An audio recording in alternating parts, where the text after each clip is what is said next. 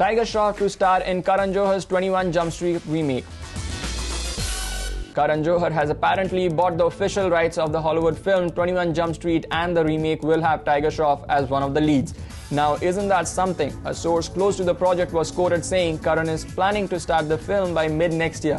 He is keen to sign Tiger Shroff, who is one of the most impressive newcomers, for one of the lead roles. This will be the first time Tiger will be collaborating with Kajol's banner Dharma Productions. Speaking of which, our anticipations can't rest but take a tour at the original plot of 21 Jump Street.